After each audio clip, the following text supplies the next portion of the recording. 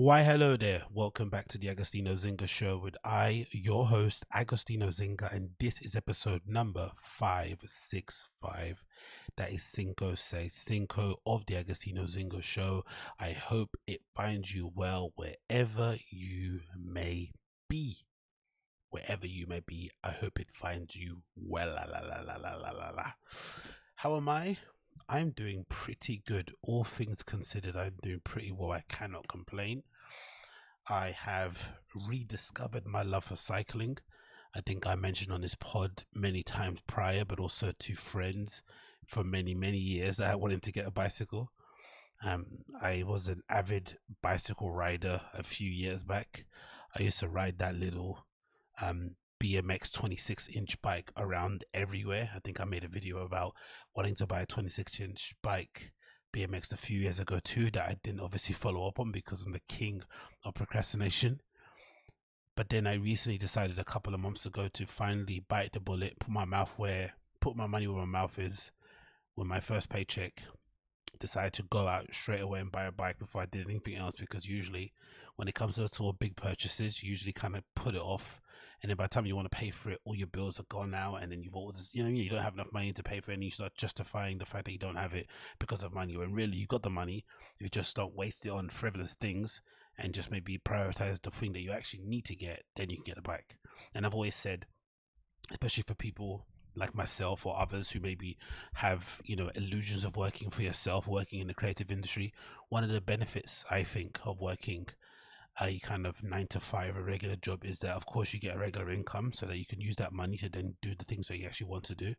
And you also have, the other benefit of having a regular income is that you can buy stuff like laptops.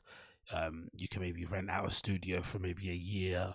You can get like a desktop computer. You can maybe buy a printer, like loads of really big bulky stuff that you maybe wouldn't have the funds to splurge on in one hit. You can go and do by yourself. Again, like I said, a bicycle, maybe move apartment, whatever you can do. Those not little things, but those kind of life admin-y kind of purchases is usually quite good to do when you have a regular income coming in, because maybe when you end up doing freelancing stuff, you might not have the ability to kind of splurge on a £1 grand laptop because you're still waiting on invoices from like a year ago. So take advantage of it. So I did that, took my own advice, bought the bike, and I'm loving it. I'm absolutely loving it. It's been an absolute godsend to have the bicycle, to be going back from raves, especially since I haven't really been drinking much or anything.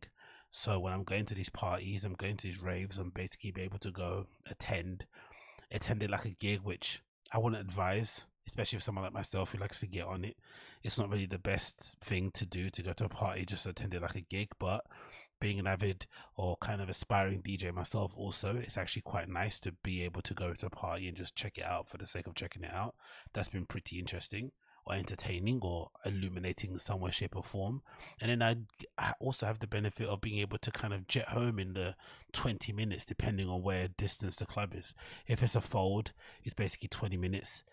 If it's anywhere further, it's basically half an hour, 40 minutes. But I get also the opportunity to get some fresh air. If I was drinking, I'd get a chance to sober up or whatnot. It's really a godsend. It really is. And it kind of reminded me why I used to ride my bike so often. Obviously back in the day it was a bit different because I was working around the sort of like Shoreditchy area, and I was going out around that area too, like within that kind of 5 mile radius of like Shoreditch up until maybe Stoke Newington or something. That's where I kind of hang around for the most part. So my life basically revolved around going to work, riding up that one big road and then riding back that one big road all the way back home again to East. So it kind of was a bit easier nowadays, because I go out to different places. I'm having to go to travel in places in North, maybe parts of East. I'm not obviously in an office. I work from home for the most part, especially since the post-pandemic or during the pandemic. So it kind of makes that a bit more difficult. But especially for working from home, having the ability to go out on your bike here and there and kind of mix up the scenario or the scenery is pretty good, I'm not going to lie. So I'm really happy I did that. Definitely one of the best buys I've done in a while. So that's been something, has been a great benefit to my life. The last couple of weeks or days actually, or no, yesterday, or the last couple of weeks, yesterday I finally decided to take some time out and fix the keyboard of my MacBook Air. my kind of sacred machine that has basically held me down through thick and thin, allowed me to write CVs, allowed me to send emails, update my podcast. I did everything on that MacBook Air. I think for you guys who have been watching or checking out my channel for a while, you would have known that I tried to live stream a few times using my MacBook Air, and it went really badly because my computer is just too packed with too many things on there. I tried to run my record box with my DJing. I tried to have my iTunes on there with over 2,000 songs or whatever, not like crazy amount of stuff on there. I tried to run Photoshop, Illustrator, crazy, like did a bit of iMovie stuff on there, like crazy amount of stuff. So I kind of pushed it to its edge, and obviously in MacBook Air is basically a light power user type of machine. It's not really meant for all the things that I basically said. Maybe one or two of those programs you could use, but not all of them. Especially I'll do Photoshop. So I did the whole Adobe suite. I had Adobe suite, iMovie, GarageBand, whatever, all those things included. It went to the edge, and then I remembered I actually have a pretty sturdy MacBook Pro from like 2015. I think this is the one, isn't it, right? And it works like an absolute dream. So I updated that. I got a new, when's it from? Actually, this MacBook Pro is from 2012. Actually, not 2015. It's even older than that. 2012 MacBook Pro, but it's absolutely bulletproof. I updated the RAM.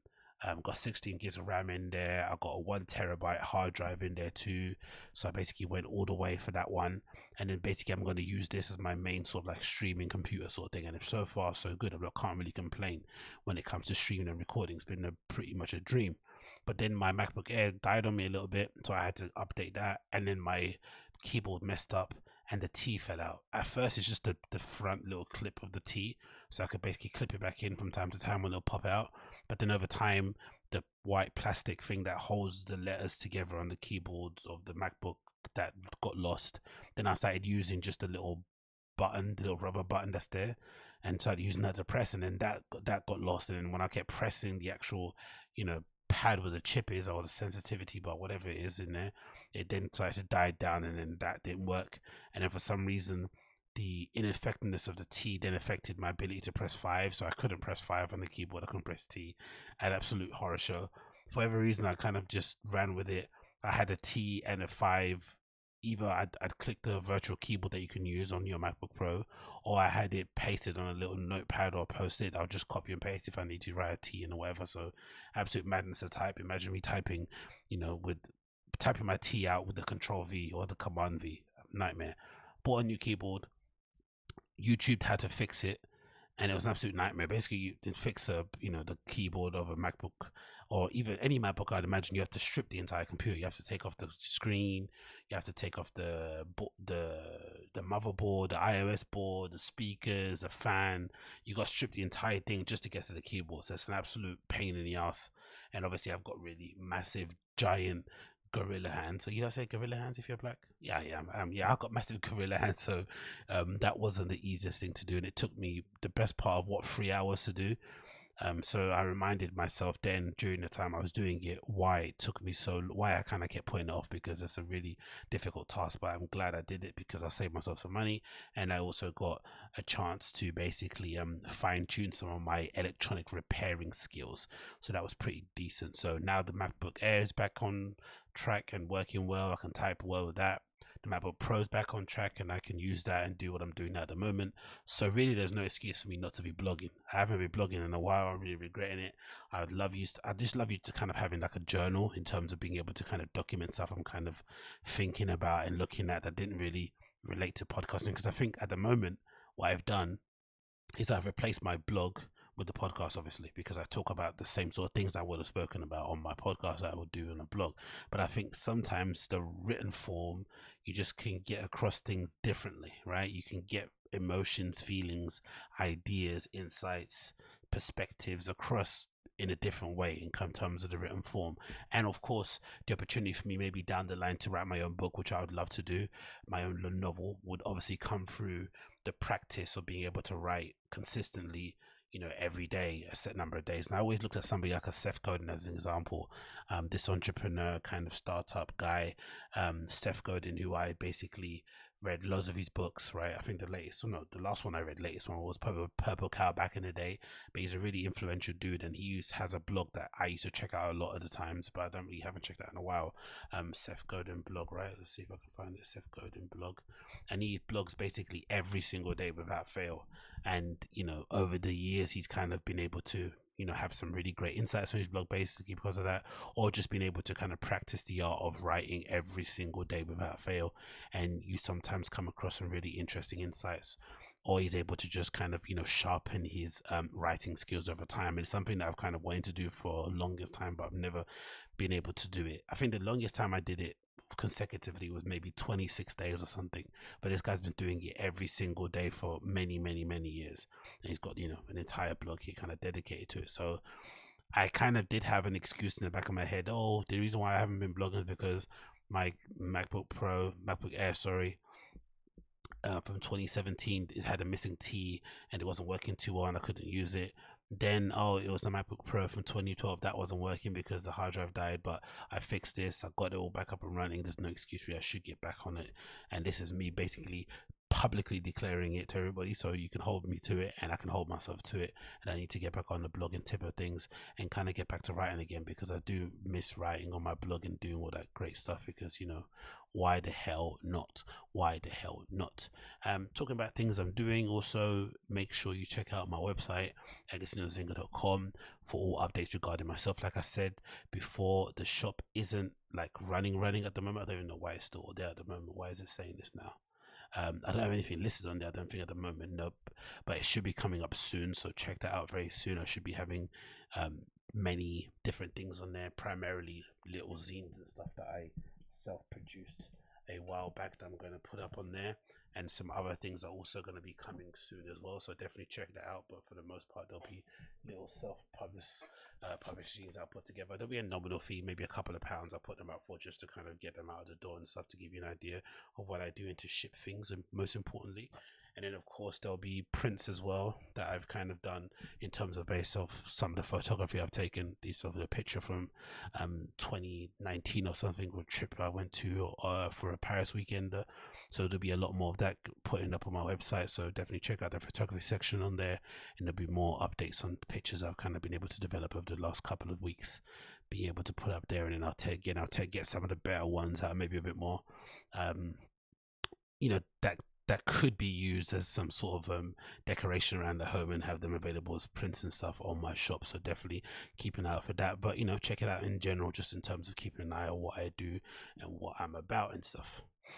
I was checking my site, and also off the back of that, obviously, because it's all about me, and I also noticed that, god damn it, the DJing thing for me has been slow, dry, and non-existent since things have kind of got back to normal, which I kind of anticipated. I kind of thought, if people far bigger than me with far bigger followings and notoriety and whatever it may be, and experience, were finding it difficult to get back on it and to maybe get back in the swing of things, especially to the level that they were prior. Because I'd imagine, like a lot of people, I think people don't really keep this in mind, but I think, some people mention, oh yeah, if you're a DJ or if you're a footballer, you get paid a certain amount, right? So imagine if you're a DJ. I remember once being on a forum, a Reddit forum or something I was on, and I remember someone talking about fees and stuff, and somebody said that they had booked, I think, Masioplex. This was maybe when he was at his pomp, let's say maybe 2017, maybe even before that, maybe 2014, right, when Masioplex was everywhere. And someone said something like, oh, he got paid again, it's a big range, but between the range of like 10 to 30 grand for a gig he played some festival date somewhere, which was, to me, didn't make any sense. Like, oh my god, imagine getting paid 10 to 30 grand. I think at the time I was DJing quite a lot also, so I could only compare myself to him. I'll be like, hold on, imagine getting paid 10 to 30 grand to play a gig, like an hour and a half or 2 hours, which was basically the same thing that I do. So I couldn't wrap my head around it. But then obviously when you grow up and you get a little bit more experience in life, you do your own thing, you start to realize that, all money is relative. So just because he earns a certain amount doesn't mean he's just, balling out of control all the time. More so than likely, or more likely than not, he's probably got a lifestyle or bills or responsibilities that would push whatever he makes to its brink, to its real extreme. So he might have 2 homes, he might live in a really nice home, he might put his kids in private school, he might have retired his partner, whatever, right? All these things are helping family out. This is going to take huge chunks of money out of that. So you're having to basically, so I'd imagine a lot of the top DJs are basically having to keep working just to keep the lights on, even though they get paid really high amounts, right? In that regard. And then also there's the aspects I feel like in the DJing world, maybe with the exception of EDM and tech house and maybe a few other places, genres, it's not really the done thing to basically flaunt your wealth. The only way people can kind of know you have money is if they show your studio and you have all the equipment, or you have all the, you have the latest CDJs and the latest DJ mixer. That's the only way people can kind of, or the rotary mixer even indoors. That's the only way people really see your wealth. But you don't really see DJs posting their cars, posting what they're wearing, unless you're like a Peggy Goo or whatever. They're quite humble. So maybe there is a segment of people out there who are bathing and balling out of control and doing well, but I'd imagine the majority of them are still having to tour just to keep the lights on, even though they're making loads per gig. So when I saw that, I was like, oof, if they're struggling to get back on the hamster wheel, then just imagine me, right, playing in bars and pubs around the local area that I was playing at for the most part. It's going to be an absolute horror show, because I correctly predicted that a lot of these places, like, again, I'd be playing these places, my whole kind of approach to DJing, especially taking it in terms of a professional level, getting paid for it, was a little bit, unconventional. The whole reason why I wanted to go to the approach that I was doing, playing in local bars and pubs, is because I wanted to actually perfect my ability to actually DJ and play for a crowd. How to basically get regular normies to stay and hear me play music, even though most of the things I'll be playing won't be stuff they'll be into. So my kind of attitude was to, okay, I'm going to go into this place. I'm not going to be a jukebox, but I'm not going to be a human jukebox, but I'm going to be like a person. I'll be like, hey, I'll give you 1 and you give me 2. I'll give you 1, you give me 3. I'll give you 1, you give me 2. Right? I kind of earn your trust through the selection of tunes, and then maybe through that way I'll be able to come like a little bit of a local legend. People will be able to maybe, that kind of thing, that kind of weird idea. Because my kind of premise behind it was, anyone, in my opinion, again, this is just me, I feel like anyone who's got good taste and who's got the technical proficiency to basically mix a song from track 1 to track 2, or from deck 1 to deck 2, can DJ in most clubs and most festivals. I think most people that go to these places are already smashed out of their faces. They're drunk, they're high, they're whatever. As long as you're able to make sure people stay in a dance floor and don't leave. So you're not, if you go into a techno party, the last thing you should do is play break beats, right? Because you're going to clear the dance floor. Don't play break beats, don't play vocal house, don't play hip hop. They're going to run away. As long as you can stick to what people are playing in the space that you're in, you're going to be fine. So I was of the thinking, what's the point of competing in the level of like playing at these warehouses where I was going, in terms of Hackney Wick or in the area, or these core places where most of these people aren't really that good. When I'd rather get good as a DJ first, and then get good first playing in normie places, and then use that to kind of shoehorn my way into like other places. A bit of a backwards way. What I should have done was done both. I should have done a 2-pronged attack. I should have done the normie thing and also attacked the kind of, club circuit that I kind of go and party at, because you still need to be able to play, even though it's easy to do, you still need to do it. You know what I mean? That kind of thing. So I didn't do that. Messed up in that regard in a big way. But it was still difficult to get back on the normie circuit, because I was of the thinking, even when I played, I would always thought to myself, like, why are these guys giving me £50, £100, £150, £200 a play set in these bars, when really, if they had somebody that could put together a pretty sick playlist, like a fresh one, maybe every week they refresh it, right? Or every 2 weeks they have a really good playlist that can play sequence, not like a random one you just random shuffle, an actual, a sequence playlist that can actually start well, that you can basically program for 4 or 5 hours so it can carry through the entirety of the night. If someone put through the banging playlist and they just paid them £100 a month, this place could still be rocking the same way with a DJ. They don't really need a DJ to play in these places, especially some of these other pubs I played in like a Dawson sort of area that were quite quiet during some Fridays, were quiet if it wasn't a pay week or whatever, or people just didn't want to go out. So it didn't really make any sense for them to take money at the till and pay a Pacific guy to DJ, hire the equipment, all that stuff, if they could just bang on the Spotify playlist and do the thing. And then of course the pandemic hit.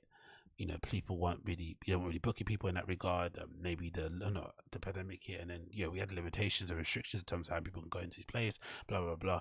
And I think these bars and pubs got a bit scrappy and got a bit resourceful, and they figured out how to get good playlists. They figured out how to play good mixes on their system, and the rest was history. And then since then, those sort of opportunities have been few and far between for me in that regard. So much so that I checked my flipping RA flipping profile, and from what I can see here, again, this is my RA profile, pretty basic, as you can see, list of places I played at. You can tell most of my bars and stuff, whatever, even though I've been playing since 2010. Well, registered on here 2010, but I think first time I actually got behind a pair of decks might have been 2008 or something, right? So it's been a while. And again, don't get me wrong, I'm not pursuing it in the hopes of being the next Ricardo Villalobos. Like I've always said, I want to be the person that's able to play like good 36 odd sort of dates or so per year, maybe no, let's say 50 dates per year in like some of the best clubs in the world, and be able to kind of like imagine being a resident at Robert Johnson, a resident at flipping what's it called, a resident at Club Divisionaire, these kind of seminal sort of places, be able to pop in that fold twice a year, 4 times a year, maybe guest appearances here and there at Fabric, just kind of, not too much, just kind of casual stuff. I'll be more than happy with. And then of course doing the stuff I'm doing. But still, it's concerning because the last event I legitimately got paid for to go and play, again, not counting my live streams, was the 24th of July 2021 was the last time somebody said, hey, come to my bar, would like you to play there, or come to my venue, come and play, here's some money, or cover your Uber, whatever. Just because I always say like the professional side is when some sort of money is exchanged, either it's to cover the Uber or to pay you a fee. It's 24th of July 2021, so in a few months it's coming up to a whole year since the last time I've been paid to play somewhere, which is concerning for me. But it also makes me think, if I'm struggling like this, it's hard to say I'm struggling because I haven't really been trying. Can you struggle if you're not trying?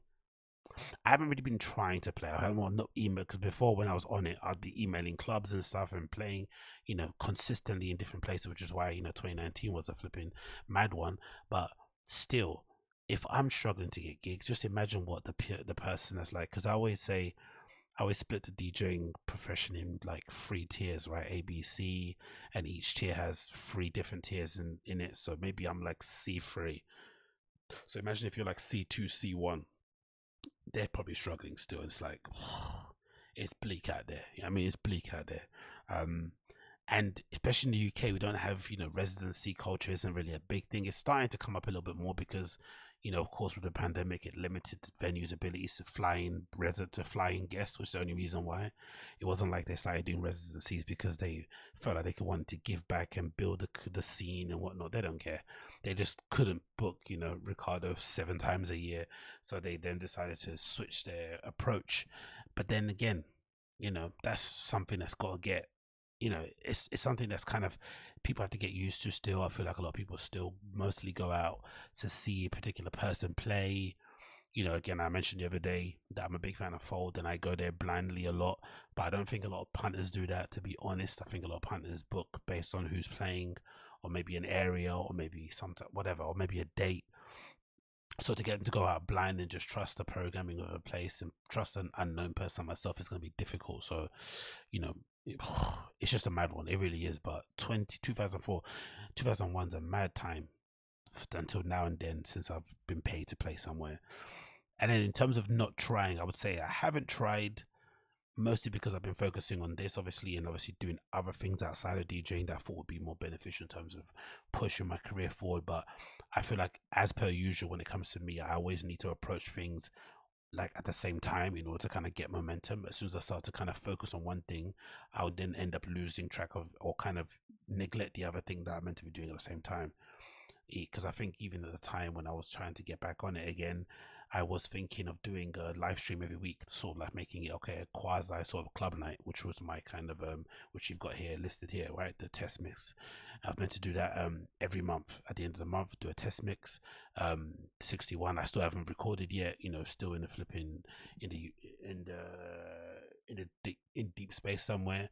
So I just got to get that level of consistency again, and I think that's something that I've kind of noticed in myself going forward, in life in general. You know, as long as I'm consistent and I'm kind of turn up and show up, usually things work out. But I can't really be too upset that I haven't been getting booked in places because I haven't really been consistent in terms of doing this sort of stuff. So it makes sense that the universe isn't really providing me with chances to maybe showcase my skills in that regard going forward. But you know, hopefully, fingers crossed, those things will change going forward. But I saw that myself and I was like, oh my God, man. Oh my God. Anyway, moving track and moving on with the show. Am I the only person who's kind of feeling a little bit, I wouldn't say meh, but especially because I've been going out quite often, I find it hard. I wouldn't say hard. Yeah, I find it hard to enjoy myself when I go out. And I'm also finding, I don't also find, I also feel not guilty, but I feel somewhat conflicted when it comes to just being joyful every day. Because you're generally quite a happy person. I'm generally quite a half glass full type of dude. But with what's going on in Ukraine at the moment, you know, with the invasion from Russia and stuff, and seeing footage of that in real time, you know, for the most part, we're seeing it live. We're getting accounts from all over the place, from different people from loads of different parts of Ukraine, different socioeconomic levels, backgrounds, colors, creed, whatever it may be. We're seeing all perspectives basically beamed to us through our phones whenever we want to see it. And it's making me feel a little bit, not guilty, but yes, somewhat guilty that, you know, we were kind of collectively going through a really tough time with the pandemic. We kind of all collectively were coming out of it in some way, shape, or form, right? With the restrictions being relaxed and whatnot. And then somehow, out of nowhere, a country that I was kind of exploring to go to. I think that's probably another reason why I kind of feel it more, because I was legitimately thinking of doing Kiev instead of doing Berlin again, which I always do every year in terms of going Berghain and stuff. I was like, okay, cool.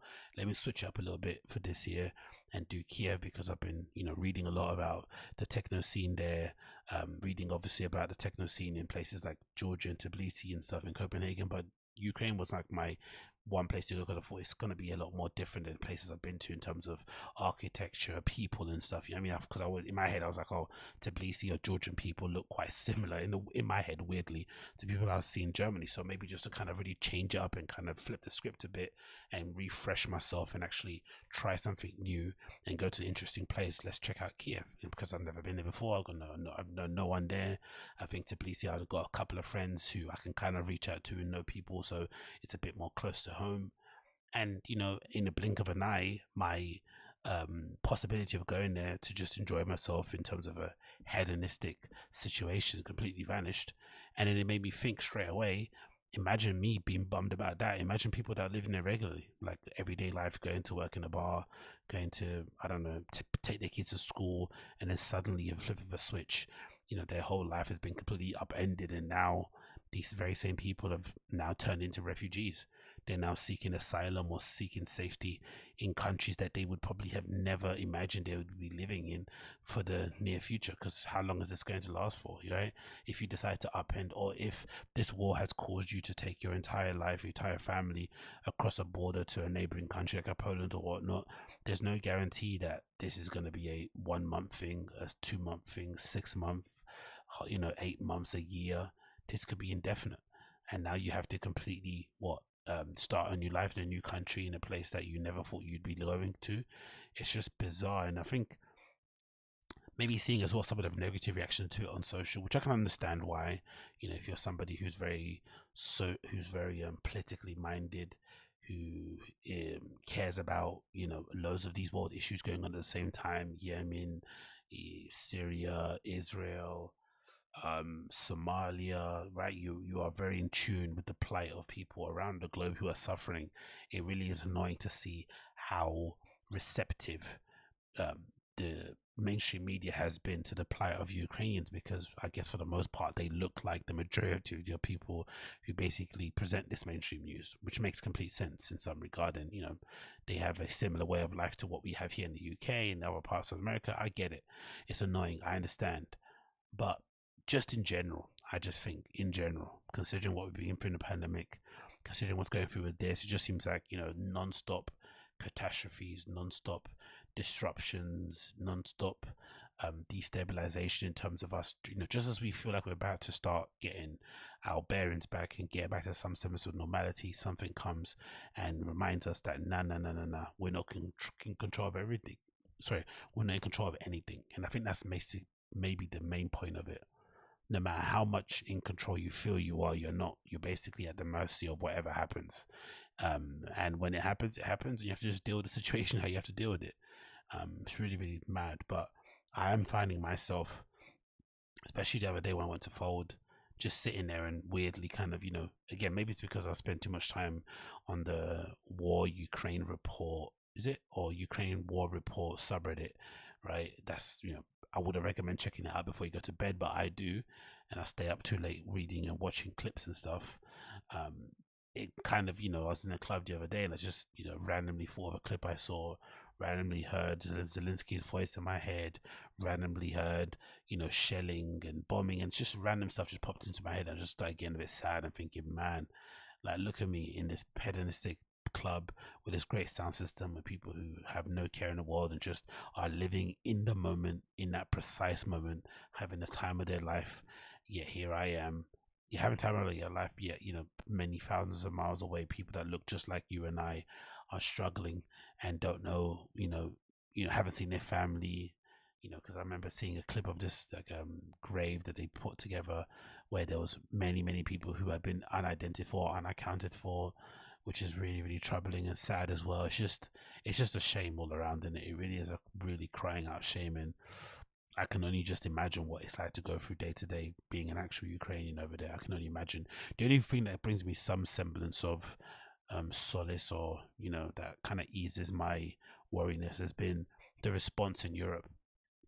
Seeing these videos and clips of people in Europe all over the place offering up homes and being I've seen clips of people in kind of train stations in Berlin meeting refugees who have nothing and welcoming their kids, and people going up dressed as clowns and giving away free gifts and toys and chocolates and sweets just to kind of make their day. Just sometimes you despair about humanity. Remember in the beginning of the pandemic, you see all these crazy Karen videos and people calling the police on people for dumb things and fights and stuff.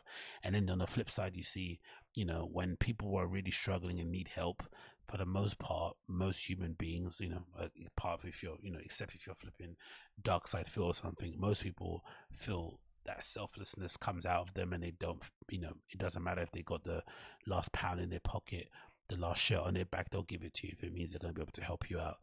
And it's great to see that response from our former EU neighbors. But yeah, man, it's been mad. Moving on to that, actually, quite a crazy story about how mad it's been. I'm sure some of you guys have seen this viral clip that went around from Ukraine outside of the maternity hospital. I think it was in Mariupol, I forgot how you pronounce the name of it, of this lady on a stretcher that was pregnant, holding her belly as she's being led out of the building that got bombed, obviously by Russia. And I think at the time when the clip went viral, I remember seeing a couple of people on Twitter, especially women and stuff, who were basically pointing out to the fact that it was a good sign that she was holding her belly quite instinctively as she was being kind of stretchered out. It kind of meant she was somewhat conscious, so there was hope that maybe she would be alive and stuff and be able to kind of give birth to the baby. But unfortunately, the update we've heard here, courtesy of BBC, is that the pregnant woman and the baby died after the hospital was shelled. And again, that was another kind of reason why it's been hard to kind of enjoy things and kind of be able to kind of recapture whatever vibe we had in 2019 pre-pandemic. Things just don't get better things only get worse before they get better. That's basically what I'm trying to basically say with this. And then I saw another report about large parts of China, different provinces are now going back into lockdown because of a rise in cases. It's just like, God damn it, man. It never ends. But yeah, the article says as follows: a pregnant woman wounded in a Russian bombing of Ukrainian maternity hospital has died along with her baby, reports say. Images showed her on a stretcher following the airstrike of Mariupol, last Wednesday, which at least 3 other people were killed after the place after the place where she was meant to give birth was attacked. She was taken to another hospital. Her baby was born cesarean section but showed no signs of life. The surgeon Tumu told Associated Press Agency the woman's pelvis bone had been crushed and her hip had been detached. This is the most horrible part of it. Medics said that they were trying to save her life. She realized she was losing her baby and shouted, "Kill me now." Can you imagine the pain that must go through a woman's body when she's unable to give birth to a baby that's alive or something, especially in this sort of situation? Like, can you imagine the pain and sorrow that you must be going through, especially when you think about, because that's the thing that people don't remember or don't keep in mind. A lot of these people who are now becoming refugees, I'd imagine they're probably a huge majority of these people, especially nowadays, who are leaving. First of all, they're getting on trains where they have no idea where they're going, or they're going to destinations where they have no family. Then you're having to go there and restart your life. So you're already poor in the country that you're in. Because I remember checking out Kiev to go. For the most part, the way of life there was incredibly cheap. I remember I was checking bars and stuff to go to when I went to go there before, and I remember seeing this really decent place that served like burgers and beer, which is a great kind of estimate to see how cheap life is in a certain place. And I'm pretty sure I remember seeing a place where they had like, great kind of homemade style burgers where they actually got they made the patty of the meat and shit, and they had brioche buns and beer that was kind of trendy, nice sort of beer, and the whole entire meal with fries with a drink and all that good stuff was like €3, €4 or something like that. So it's clearly a place where you would imagine if you were like on the somewhat of the poverty line, you don't really have the funds or the savings available for you to then relocate your entire family to a completely different country, especially if they have a higher cost of living. So you can only imagine all those things sort of playing in someone's mind, right? They're like, okay, cool, I'm going through all this struggle, all this strife, there's war in my country, but at least I have this ray of sunshine, that's kind of growing inside of me, this innocent baby that's going to be able to somewhat give me some semblance of happiness through this dark time.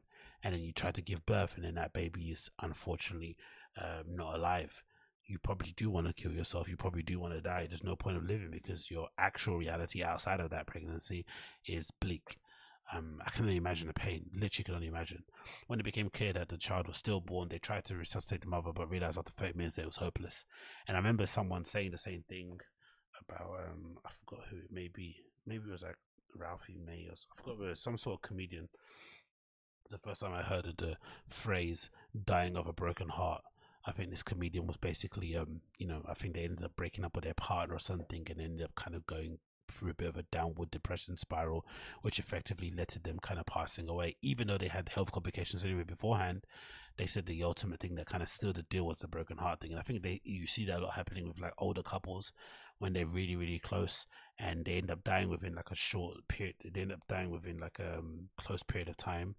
That happens quite often, so I can only imagine that can be one of the things. But one good story to come out of that has been the other lady, which was the influencer blogger type lady called Mariana Veshigurskaya, who has successfully given birth to her child. I remember this image going kind of viral, seeing this kind of bloodied girl walking down the steps of a building that's clearly been bombed, heavily pregnant. And she obviously, luckily, happily, God's grace, was able to go give birth to a baby. Don't know if it's a daughter here. You see here maybe the partner holding it. So yeah, great to see in that regard. So anyway, man, I don't know. Sorry to start the show like this, but I've been thinking about it a lot. It's been hard to get out of my mind. I think a lot of you probably been feeling the same way.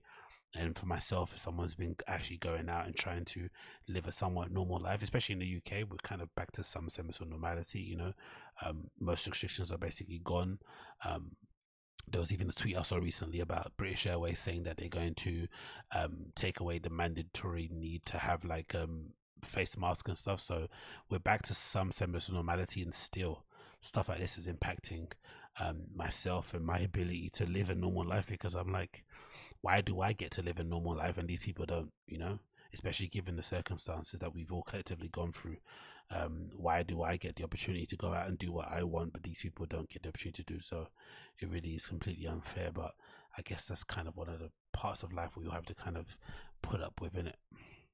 I guess is what we have to put up with. Moving on from that, let's talk about this. So this is courtesy of The Cut. This is an article called "A Vibe Shift is Coming. Will any of us survive it?" And all in all, it's basically what I've been talking about at the start of the show, in terms of trying to understand and anticipate whether or not whatever vibe we had pre-pandemic will ever come back again. For the most part, it won't. For the most part, let's just kind of call a spade a spade.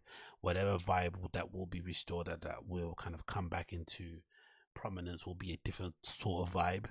I think it's going to be a vibe that is kind of somewhat how would you say, it's somewhat determined on the people who are around. I feel like for the most part, in terms of nightlife, going out, hospitality scene, I've definitely seen a decrease in people out and about. I've definitely seen a changing of the guard in terms of who is about and doing the thing, and who's the movers and shakers and whatnot that are out there. I've seen a lot of people move on to other things in terms of their life and what they want to do. So clearly that's going to impact the vibe and whatnot. And I think overall, my overall kind of conclusion on these sort of things is, I feel like obviously the pandemic has kind of aged us all aggressively. I feel like we've all aged more in the last 2 years than we have done maybe in the last 5. But I also think that you should embrace it. And I also think if you are somebody who's kind of maybe decided to go a different direction in your life, in terms of, you know, maybe pulling away from the scene and pulling away from all that sort of debauchery and going out and all that sort of stuff, I think you should embrace it and just live with the reality that your time has come and gone. It's completely okay. And I think this article, from what I can ascertain from it, it feels like a writer or a person who hasn't kind of come to the realization or the acceptance that their time has been and gone, and whatever vibe that did exist pre-pandemic is not going to be there again post, because the people have changed, circumstances have changed, and life has just moved on. It just is what it is. But let's just quickly read the article, and then I'll kind of continue on. It says, one morning in June, while I was puffing away on my stationary bike, flying a Peloton, pretending I had enough time to get my body ready for the hot slack summer that never really was, my friend Ella messaged me, "Okay, please let me know if this person is dumb, but this stressed me out this morning." She jotted a link to something called Vibe Shift, an entry from the Substack called 8 Ball, which turned out to be a weekly newsletter of a trend forecasting consultancy by Sean Monona. How do you say that name? Why can't I say that? Sean Monahan. Previously Monahan, right? Yeah, had helped found the now defunct art collective K-Hole, known for their giving a name to 2010 phenomenon of normcore, and succinctly explaining why all of a sudden everyone was wearing New Balance sneakers and dad jeans. In other words, he's someone who has made a career of translating cultural trends for a large audience. A vibe shift is a catchy but sort of too cool for term for Monahan uses for a relatively simple idea. In the culture, sometimes things change, and once dominant social wavelength starts to feel dated. Monahan, who's 35, breaks down the 3 vibe shifts he has survived and observed the following: hipster/indie music circa 2003 to 2009, or peak arcade fire, block party, high-waisted cheap Mondays, Williamsburg, bespoke cocktail bars, post-internet techno, which I was there for. I actually remember that was that hipster indie music era of 2003 and 2009 was actually the first time I went to New York with my group of friends that I was close to back then. That was our first sort of like lads holiday too, which is a crazy lads holiday to go to, right? Especially being a British guy. Usually your lads holidays are somewhere outside of London or whatever town you're from, or they're in Europe somewhere, mostly Portugal, Spain, Italy, France, those kind of neighboring countries, right? That's usually where you go. You don't usually get on a 10-hour flight on a Virgin to New York as your first boys holiday, but I can't complain. It was absolutely banging. And then post-internet techno revival, which was circa 2010-2016, or the blood orange era, normcore, dressing like the Matrix, Kinfolk at the club, not Kinfolk the magazine. Exactly, I remember that era. Again, I remember seeing, that was the era I actually saw Blood Orange for the first time live, and I think that might have been in the Alibi, actually. Dev Hines' new moniker, that might be in the Alibi. I saw him live performing for the first time. And then the the last trend he saw was Hypebeast Work, which was 2016 to 2020, which was Drake at his Drakest, the Nike Sneakers app, sneaker flipping, virtue signaling, Donald Trump and protests, not brunch. You can argue that the accuracy of Monahan's timeline or spend hours over dinner litigating the touch points of each vibe era. It's kind of fun debating which trends are peaking and which are just for white people. But the thing that struck fear into Ellen's heart was Monahan's prediction that we were on the cusp of a new vibe shift. It is unnerving because when you really consider it, you can feel people flocking to a new thing. You can see that it's right. Something has shifted. None of this would have particularly be distressing. It's just how time moves on. If not for this paragraph explaining what the flocking looks like. One day everyone was wearing red winged boots, partying in warehouses in Williamsburg, decorated with twilight with twinkling fairy lights. Vibe shift. Everyone started wearing new Nike Frees and sweating it out in the club. Now, some did not make it through the vibe shift. Why are you all wearing the same sneakers? They would plead. Don't you care about authenticity? That's with all the sudden interest in the branding. This to say, not everyone survives a vibe shift. The ones still clinging on for authenticity, fairy lights, and the ones who crystallize in their hipsterdom while the culture moved on. They bunkered down in Greenpoint and got married, or took their wax beards and their nautical tattoos and sleeves and relocated to Hudson. By that law, those who survived this shift only to get stuck in, say, Hypebeast Work, well, they already moved to Los Angeles to houses that have room to display their sneaker collections worth a small fortune. Unfortunately, I ate this social analysis up like a big ass spoon. So a big ass spoon. It's chilling to realize that you may be on the you may be the one of the stuck, or if you aren't, you may be soon. Like Ellen, I've totally stopped thinking about my own survival odds since. I've never actually thought about it that way, in my opinion. I've always kind of had the perspective of enjoying whatever era or phase I was in that given time. Maybe it comes from the fact that I was never really allowed to do stuff when I was younger or living at home.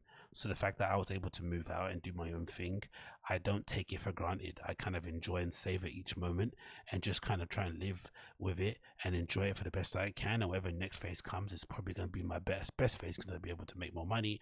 I'm more smarter. I've got better friends. I've learned more things. I'm more worldly. You know, all those sort of things. I would imagine that would be the case. But I guess as some people, if you're kind of eternally obsessed with remaining the coolest and the hippest and part of the zeitgeist, you're constantly going to be chasing the dragon. And I feel like the moment you let go of that stuff usually is when you become your coolest. Especially, I feel like, anyway, the person that kind of pretends and kind of acts like it and chases it too much is never the coolest. They're usually the lamest person in the room, the one that's sort of laid back and kind of allowing life to kind of, well, not say come at them, but sort of like taking it in their stride. Usually, to me, are the coolest people that exist out there. And I think for the most part, the sooner you're able to realize that and let go, the better. And I've kind of adopted this thing, especially when I go to these kind of newer, trendier, cooler parties with young kids. I tend to kind of like, if it's kind of like in a physical manifestation way, I tend to kind of always hang out on the outskirts of the club. So I won't be in the middle, I won't be in the front. I'll just be around to the side, do my own thing. Because again, when I go to these places, I'm not going to, apart from maybe making the odd Instagram friend here and there, I'm not going to hook up. I'm not going to do anything crazy. I'm just going to go and enjoy the music. So I basically stand on the side, enjoy myself, have my drink, do my thing. If I want to take a bump, I go in the toilet, I do my whatever I need to do. But I don't allow the situation, I don't allow the fact that I'm seeing so many cool, amazing, hot young people around me to make me feel bad about myself. I just accept that this is their time and I'm basically a guest in their space. They're allowing me to share their space with them, and the last thing I want to do is be the old cokey guy in the corner trying to get cool and down with the kids because it's going to look off because I'm clearly not one of the kids. And the sooner I realize that, the more fun I was able to have. Don't get me wrong, I've always had a good time when I go out. I'm somebody that can clearly, entertain himself, but I feel like that kind of acceptance that my time in that way, in terms of that being the zenith of the coolest, has been and gone. Cool, but it's also one of the most important times of my life because it allowed me to be the person I am now. Without it, I wouldn't be here now. So I don't really see it as a bad thing personally. And for the most part, this article keeps rambling on about being woe is me in that regard. We'll go to the bottom in terms of the last paragraph. It says here, yes, it's here. I decided to poll my friends about what they're doing, mostly the ones without kids. Do they think that they will emerge on the other side of all this as adults in terms of the pandemic, who just accept we lost our last few years of social acceptable freedom, or will they let themselves get stuck? I'm writing about a vibe shift I wrote in a text to one friend broaching the topic. Are they good or bad? I can't keep up, he replies. He also doesn't really care, and he just got engaged and has really gone and has been and is sorry and has been going on vacations and calls himself vibe optimistic. He changes for no vibe, which is something that I would definitely prescribe to. It continues. Is this about babies? Do you want to have a baby? Asks another friend of mine who just had a baby and wants company and refuses to understand that this is about vibes. I could just opt out, but here's a glimpse of what awaits me if I survive. Late last summer, Monahan was in LA hanging out with this kind of trendy wine bar called El Prado, where he observed a 21-year-old woman wearing rocket dogs, as in platform shoes with low rise boot cut true religion jeans. He noticed how she had a little back leather under the arm purse and a cami and a trucker hat. It was as though she had a time traveled from early aughts Kitson. We watched as she started talking as an older hipster dude. He was trying to explain to her what a mosh pit was, and my friend was just kind of cracking up about this weird intergenerational conversation happening. When we were like, this girl looks like she just shifted from, I don't know, 2008 to this bar, and that talking to a guy who looks like he's never updated his style since 2008, and he's trying to give her a more of a POV on the crowd surfing of a hardcore shows. And what Monahan says, laughing incredulously. And I think that to me is the saddest part of it, like trying to compete and trying to still be in there, like being that guy trying to hook up with that girl that looks like she's from 2008. It doesn't make any sense. Play with your age mates.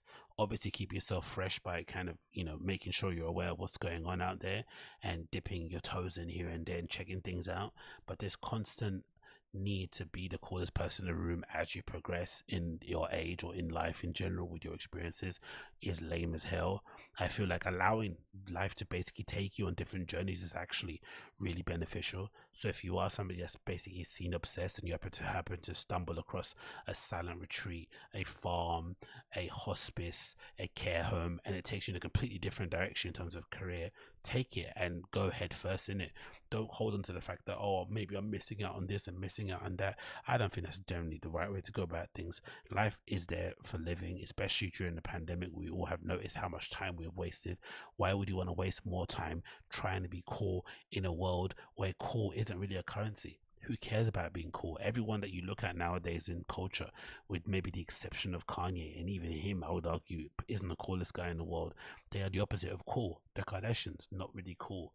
Like people, whatever, whoever you look at on culture, no one is cool. Everyone just does what they do to varying levels of success. They play to their audience and they just keep it moving. That is it. But this idea of coolness and vibe and whatever it is, like, it doesn't exist in my opinion. It really doesn't nowadays. It's a completely whole different thing. Even the vibe thing is not a really a thing. I don't even think in general. I don't think kids care about that. They just go to where people that look like them hang out and just kind of keep it trucking, I think, for the most part. But maybe I'm wrong.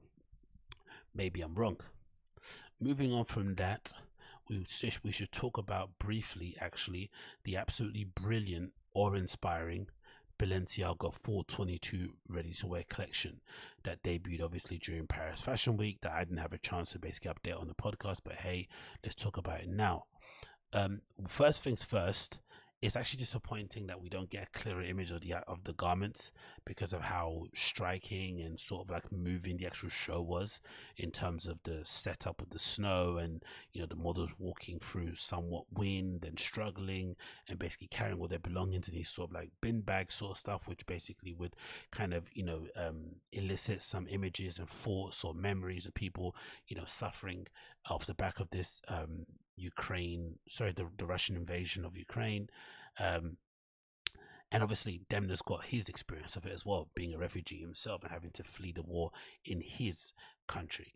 So there was obviously a lot of emotion to it, but I feel like the clothes themselves, we didn't get a chance to see it because of all the theatrics around it.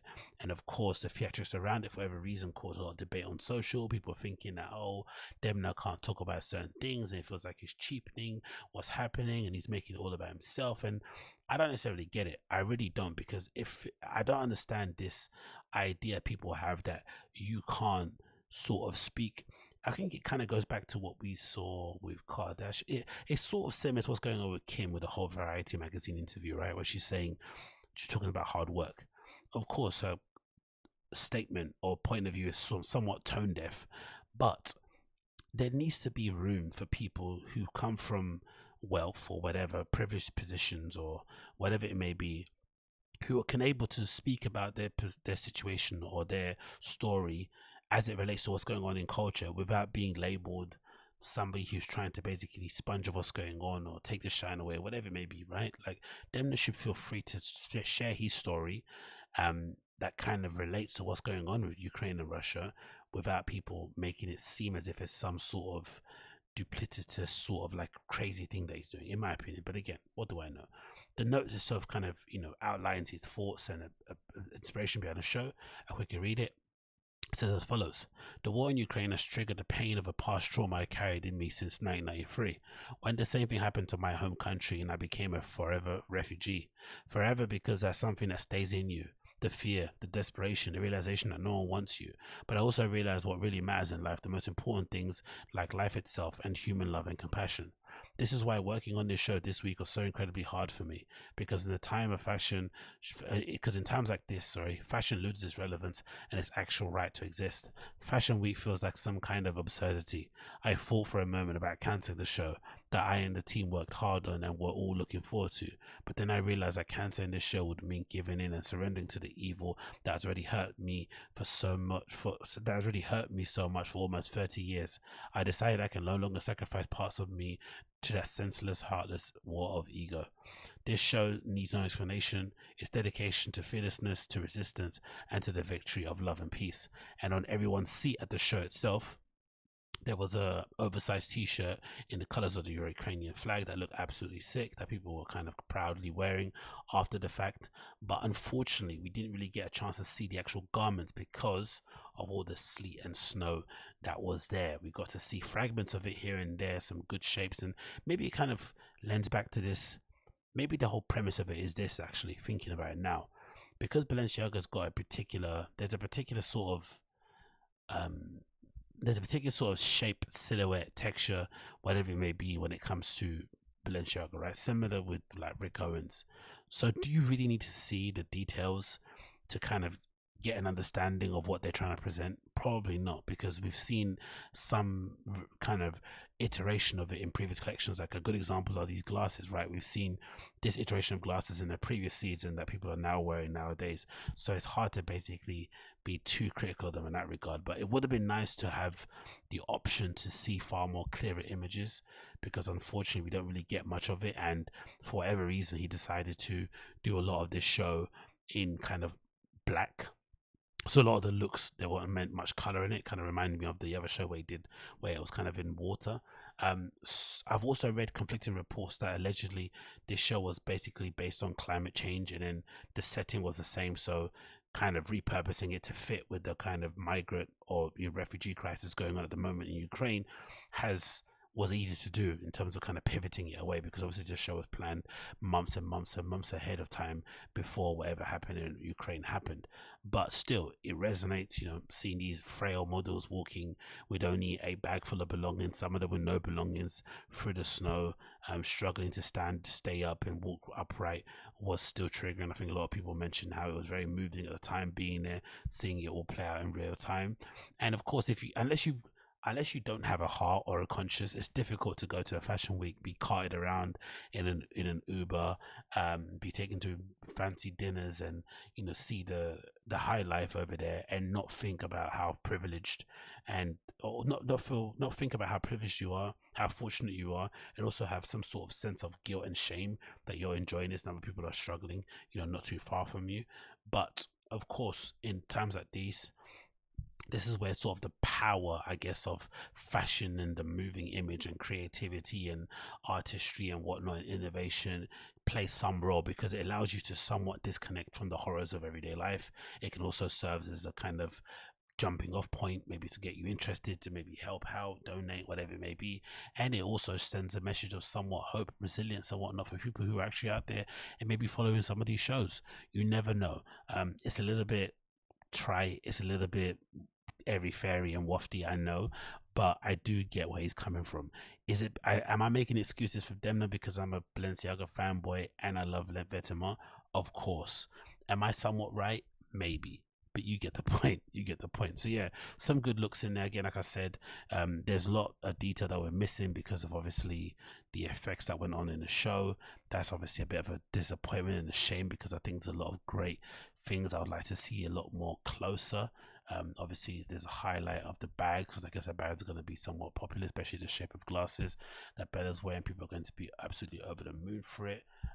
But there's many things here that I would love to see up close that I don't really get to see because unfortunately the show and the sleet and the fake effect of the snow and whatnot and the wind kind of distorted it. So that's the only problem I have with it, to be completely honest. But there are some indications of what the looks look like in the actual on the actual Instagram page. Actually, you got some details here, obviously showing the bag and the shoes here from the looks. You got the tape look that Kim Kardashian was wearing.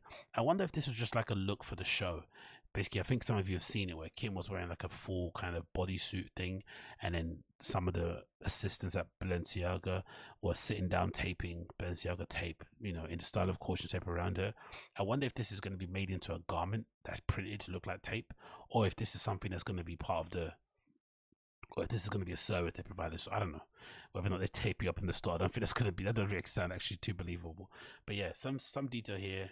We got this triple X hoodie. Sorry, with these half and half jean sweatpant things going on there. Obviously 3 pictures at the same time, maybe that was uploaded incorrectly, but there are some details here and there. We've got a detail of some sort of sneaker with holes in them. That's now maybe an update on some sneakers done prior. We got some jewelry pieces here, some color, but we don't really see a lot of detail in this collection, unfortunately. We see here Demna talking. Oh no, we see an article here courtesy of Brute America. Let's play a bit of sound to see. Mon histoire personnelle vient de la guerre aussi, de la même guerre un peu. Mais il y a... Oh shit, he speaks French. Mais le problème, une fois vécu la guerre, ça reste en nous en fait. Ça part jamais vraiment. Il y a 30 ans, j'étais par terre quelque part, et là aujourd'hui, je fais ce défilé à Paris. C'est un chemin de survie quand même. Et... you got drift. But I'm surprised people are really annoyed by this anyway when it comes to Demna, because he's been talking about his story, you know, of basically fleeing Georgia for a while. It's basically part of the arc or part of the narrative that he kind of puts out whenever he's talking about himself and his work. Like, it's been a constant thing. So I'm very surprised this has been something people kind of got annoyed about. But yeah, the show invite as well was really sick. It was these kind of cracked iPhones, brick iPhones with the invite and the date and the name attached, sorry, the address engraved on the back. That people were, I think some people were selling them. I saw someone selling them on Grailed, but again, unfortunately we can't see any detail of the show itself. But from what we can see, or what I can see, it obviously was great. I wouldn't say anything else different because I'm a Demna fanboy, unashamedly so.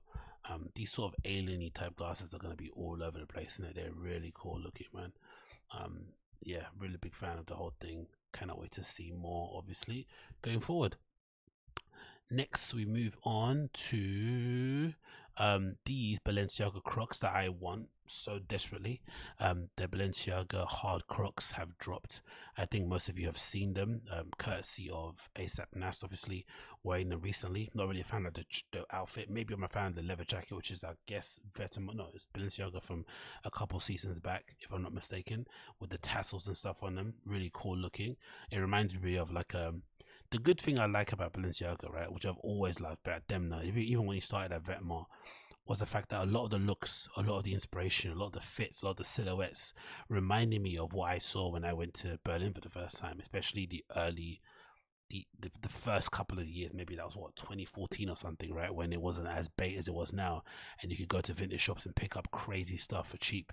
I still regret, I remember buying this crazy ski jacket that was really warm and amazing shape on it, and I lost it right somewhere. I think I must have left it at flipping Sisyphos or something like that, right?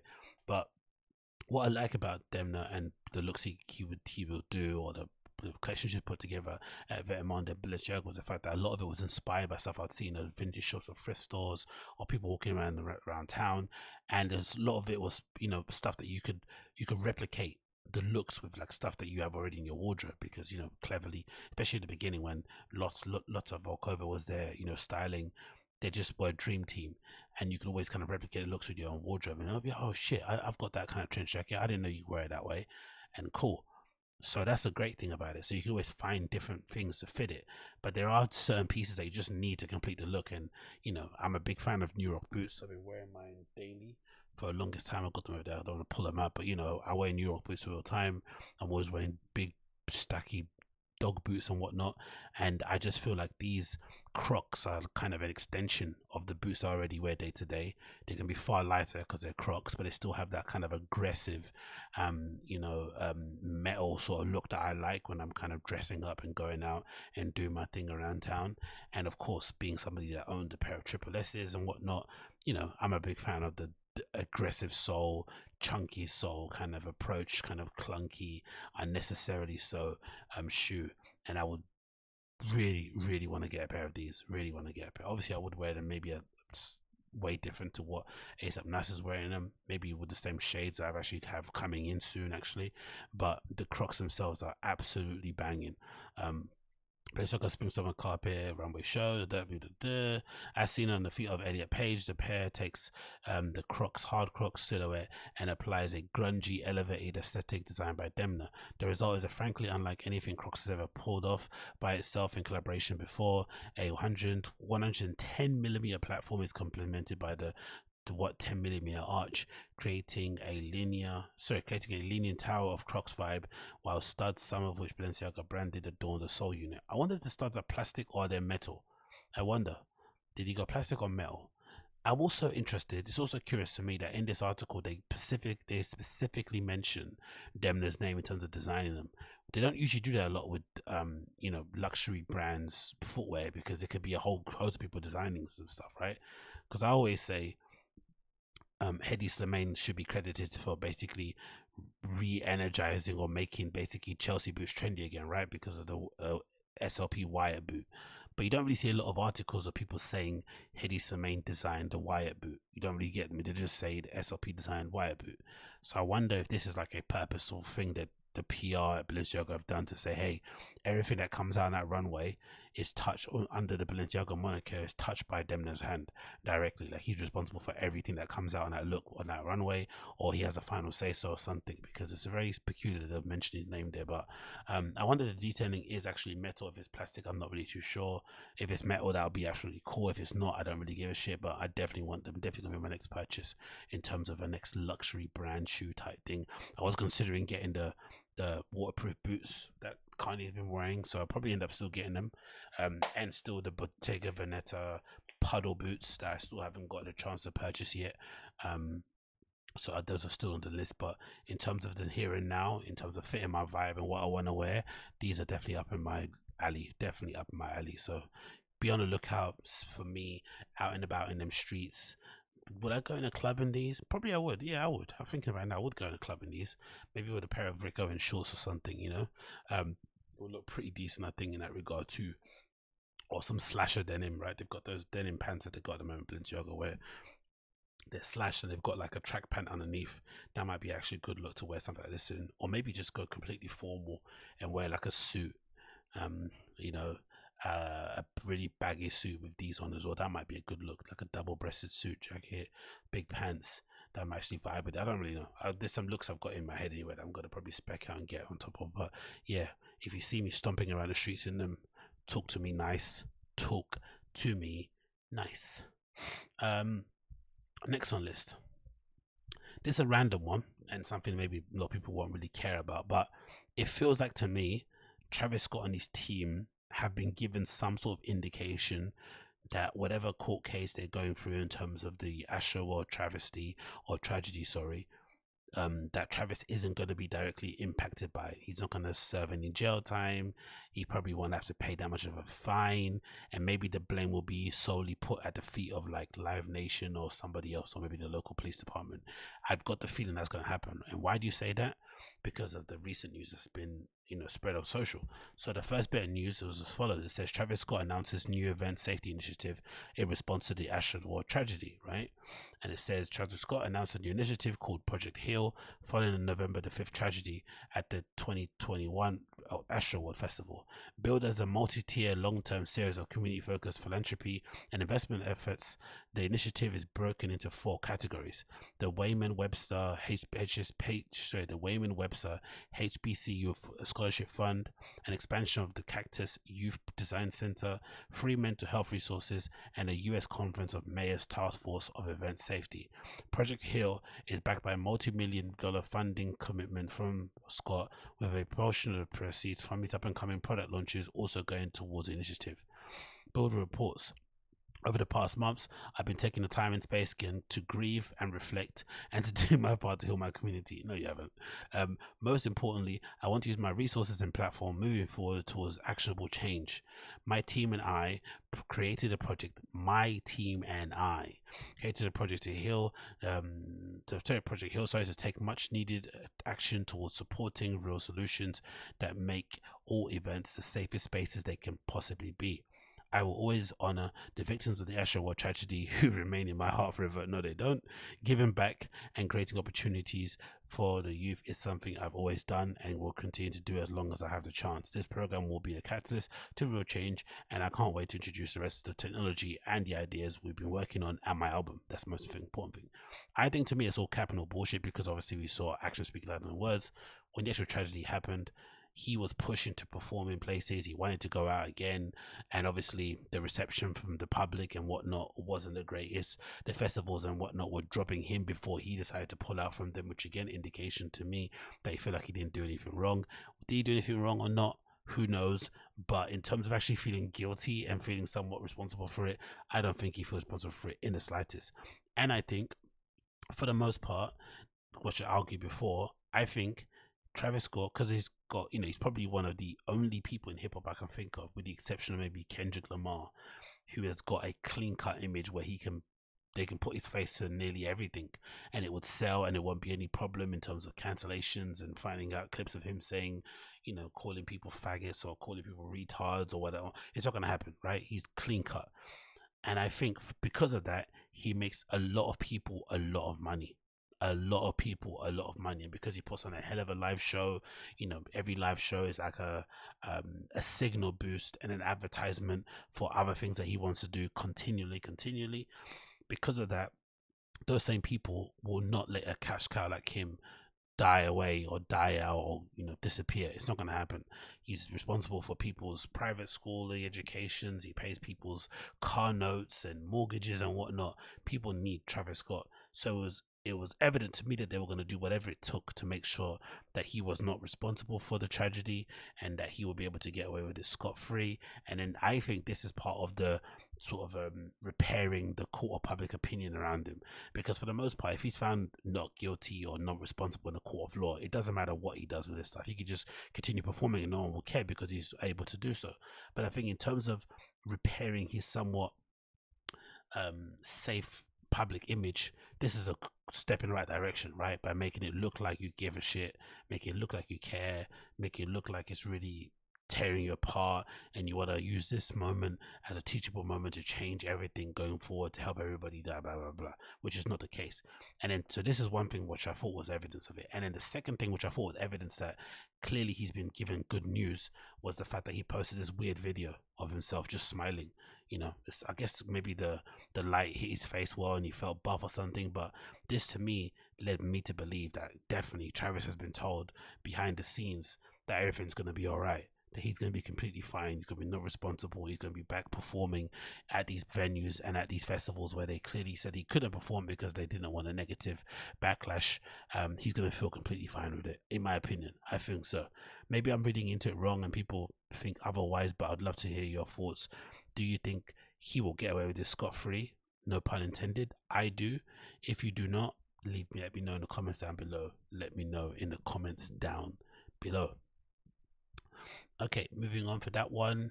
Now we've got, oh yeah, we've got this quickly I want to talk about. This is courtesy of Hypebeast, news from a couple of days ago actually, regarding a pair of Clark's original Wallabee boots. Now I'm a big fan of these Wallabee boots. Just a shame the collaboration itself is with Hidden, that wanky Instagram page that no one should really pay attention to, because they keep regurgitating the same old nonsense again and again and again, and they essentially, you know, don't want to say take advantage of their audience, but it's just a shit page. Not for me, not really for me, innit? Maybe because I lived it and I breathed it and I know all this stuff already, maybe I'm at advantage that way, but in general I think it's crap. But they're still able, I feel like, put out some great products. I feel like this is a great product, minus obviously the shitty logo on the back, and I'm hoping that this Clark Wallabee boot is gonna come out anyway. I'm hoping this is just Clark's way to introduce this model to the market, hopefully garner some great reception from it, and then make it a somewhat GR in the future, because the actual shape of it reminds me of the old school Wallabees that Nigo used to wear back in the day, when he used to pose in the magazines that I have, called Asana and Boone and whatnot back in the day. And it also reminded me of stuff that he's done himself with Bape itself, right, where he's taken a Clark Wallabee and basically, you know, made his spin on it when it comes to creating stuff under the kind of Bape star or Bape moniker. But I think the shape of these is absolutely fantastic. It's probably vulcanized, I'd imagine, so maybe the sole looks like it's really chunky, like this is going to be a bit raised compared to a normal Wallabee, but I'd imagine they're probably not. Maybe the insole kind of sits down here somewhere, so it ends up just sitting like a normal Wallabee. But I do like the look of them. I do like the fact that they've got this really flat and aggressive front toe bit here. I maybe would have been nitpicky. I would say I would like the front of it to be a lot more flatter if that was possible, but I still like the shape of it. I'm a big fan of the kind of chucker under the ankle shape anyway. I've always kind of said, I don't know why these days Vans, for whatever reason, when it comes to collaborations, they don't really give people the choice of making chuckers anymore. It's always old schools, eras, skate highs and half cabs. No one really does chuckers anymore at all, but I feel like that chucker shape is definitely a versatile shape that is, I feel like, underrepresented nowadays, especially considering what people wear. I think chuckers look way better with like combats and like shorts and big pants. Like they look amazing, I feel like, in that kind of stuff. No one nowadays is wearing skinny jeans, right? That much, you know, unless you're tucking your shoes, your jeans into your boots like I do and stuff, or whatever, or you're wearing absolutely gigantic boots.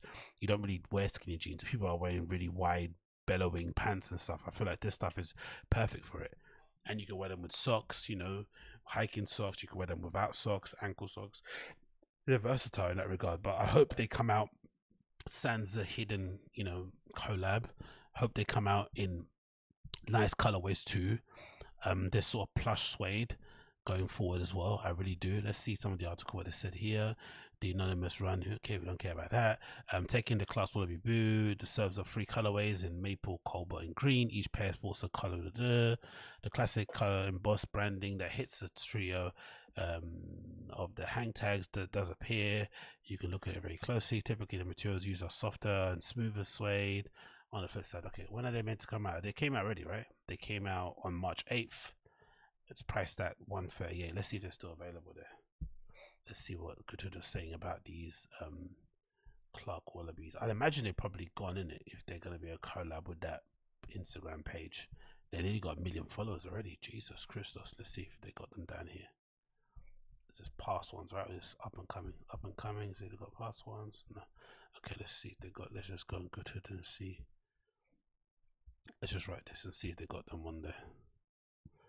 Let's see if this is a thing. Hidden. Come on, good hood. No, men's home. Let's see if this gives me the thing. Cool, boom. Let's search.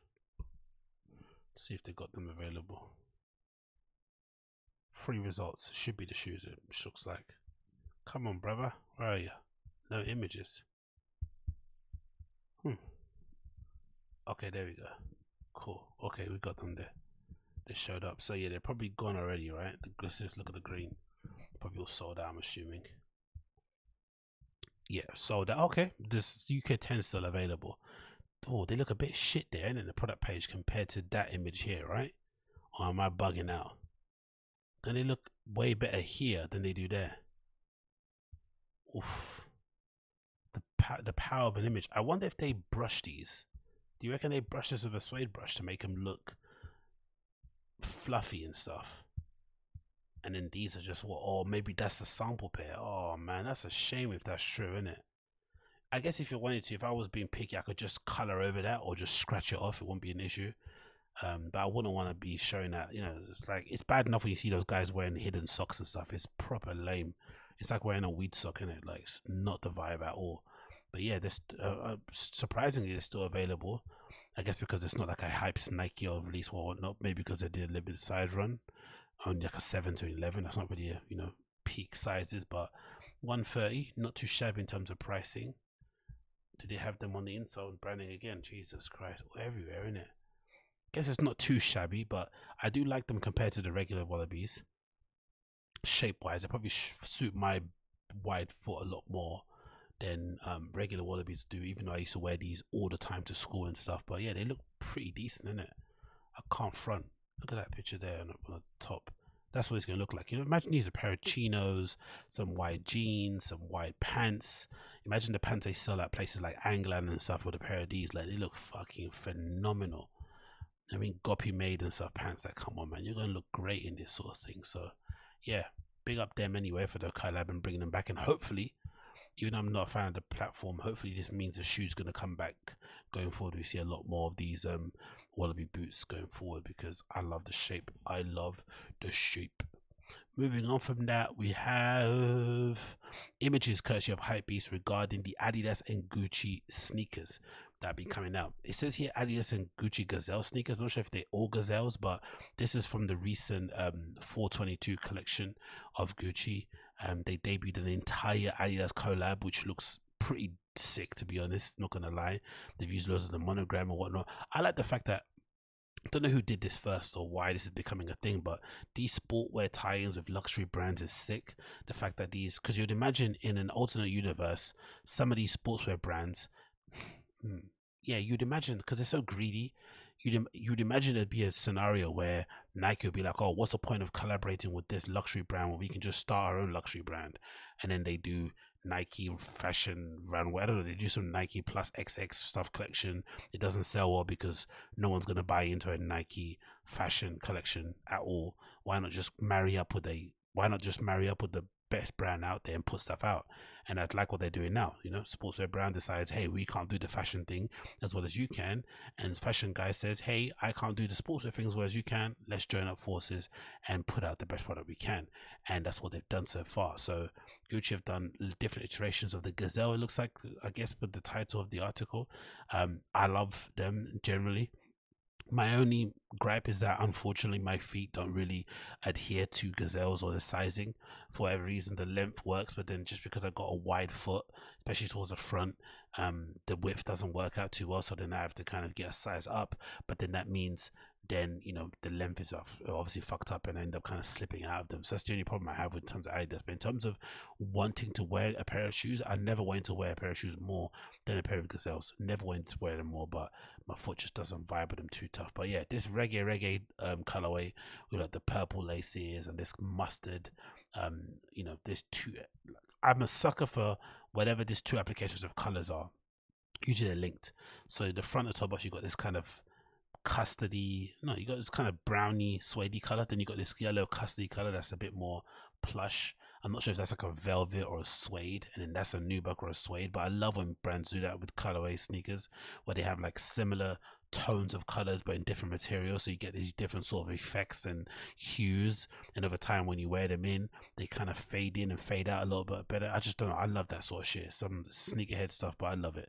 And then of course the contrasting laces or the purple pop, you can't go wrong with that. And then again the sole too, you got this kind of gummy brown sole going on there. Then you've got this iteration, which is again a classic iteration with the snakeskin upper and the green stripes, and then at the back here you got the Gucci logo here with the Adidas tray fag, whatever it's called.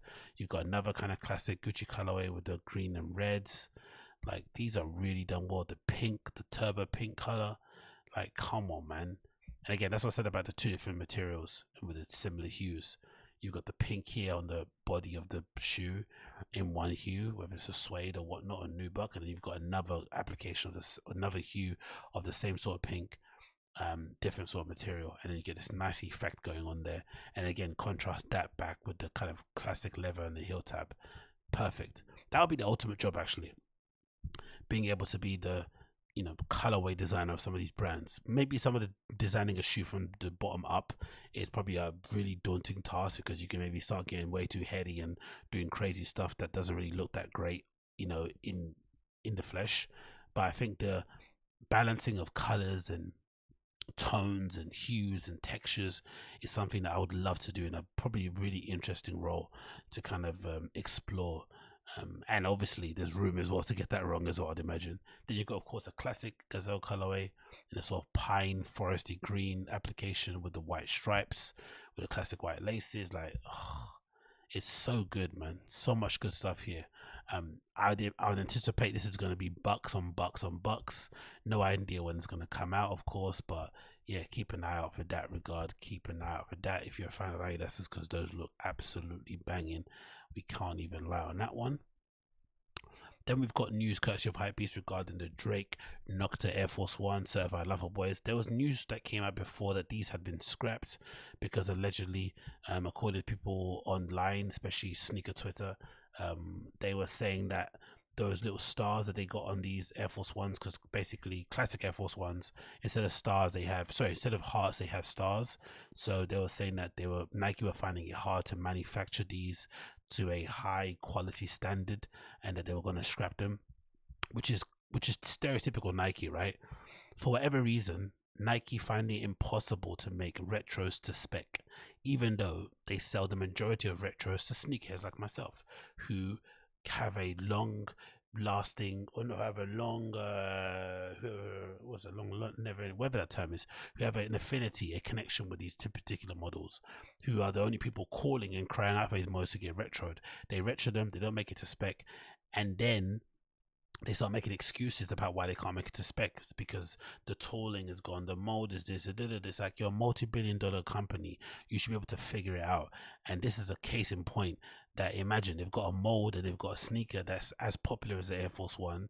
It probably makes them billions per year, and for whatever reason they can't adjust the mold that puts the stars on the outsole of the shoe to switch it to hearts, allegedly, which led to the production malfunction or whatnot. But supposedly that's changed, because I've seen people receive pairs of these online and stuff, so clearly they've changed it. But that news earlier, I think, was true. I do think they were having trouble manufacturing them, which is why I remember these leaked ages ago, and then we didn't hear nothing for a long time, and then out of the blue somebody leaks that news that they couldn't manufacture them. Then out of nowhere Nike responds, which they never do really in terms of clarifying a rumor, and say, hey, no, we actually are manufacturing, they are coming out. So clearly something changed between then and now. Who knows? Take a close look, because I'd imagine these were probably meant to come out when the album dropped, right? Like, why would you make a pair of certified lover boy Air Force Ones, which is a great idea too, right? What's that? What's that say on the side there? Live your forever, love your forever. God almighty, such a light skin Drake phrase. But the only thing I'd say on this image specifically, they do look a bit fake, innit? They look a bit weird, the shape, like that bit and how the heel pops out there, right? Look a bit dodgy. Maybe it's a sample, who cares? But the leather looks nice tumbled leather, classic all the way through. I'm not sure if that's got a leather or nylon lining on the inside. I know usually when it comes to Luxe collab Air Force Ones, they usually do a leather lining, which I'm never a fan of, because your feet end up slipping all over the gaff. But still, crispy Air Force Ones in all white to tie in with your album called Certified Lover Boy is a genius move, I feel like. All it's missing is an advert with him with like a borderline and some cubic zirconians or something. Do you know what I mean? That's a classic sweet boy look in terms of a collab. So I'm not mad at it in the slightest. I'm not going to lie, I'm not mad at it in the slightest. It's just whether or not they're actually going to come out to regular folk like you and I. We don't know. No release date here, no information. Later this year, I guess. Wait until it drops. What else I need to talk about? I think that might be it for now, because I think I'm already an hour in it. I don't want to keep you guys for too long. Yeah, already an hour 20 actually. My God. Yeah, Alton, you have the HardCrocs show. Thanks again for tuning in. It's been a pleasure to have your company as per usual. If it's the first time you checking out the show, why not leave me a comment or whatnot? If you're listening via the podcast, there'll be a link down below to click the contact button so you can contact me directly via email and all that good stuff. And what I have coming up, maybe have a live stream coming up soon, depending. So keep an eye out for that in terms of DJ mix, in terms of test tape. Keep out for that. Check out my photography obviously on my website, agostinhozinga.com. I showed you previously. Let me get that on here again in case you haven't kept it in mind. Check out my site. I'll be opening a store on there, selling loads of cool zines and whatnot. So if you like that kind of stuff, then definitely check that out. I've got different sections on there. The blog will be updated soon. DJ gigs have been dry, so don't check that. Photography I'm playing all the time. Podcast is on there. My DJ SoundCloud is on there for mixes and stuff, and of course the YouTube channel and the contact me button there too, similar to the one you get to see on my podcast page as well, which has got a contact button on there too. If you want to check me out on that one, it's the AgostinhoZingaShow.com, all one word. The AgostinhoZingaShow.com, all one word. You can click contact there and contact me on that side as well if you so wish. But yeah, apart from that, thanks again for tuning in. It's been a pleasure to have your company, and I'll see you guys again very soon. Until then, take care and be safe.